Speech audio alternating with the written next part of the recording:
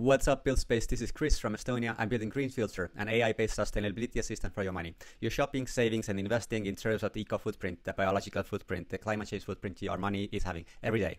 You can see what your money is doing, which kind of companies you're supporting, and which kind of companies you should be avoiding. Being able to ask questions about any product you purchased previously.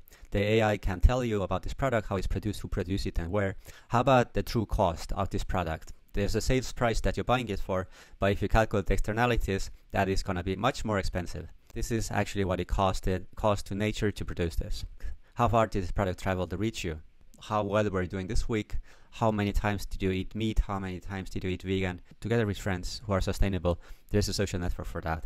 You can meet people inside your city and you can buy things that are sustainable together. I started buildspace 6 weeks ago, but then got busy moving to a new country. So after week 3, I kind of dropped off.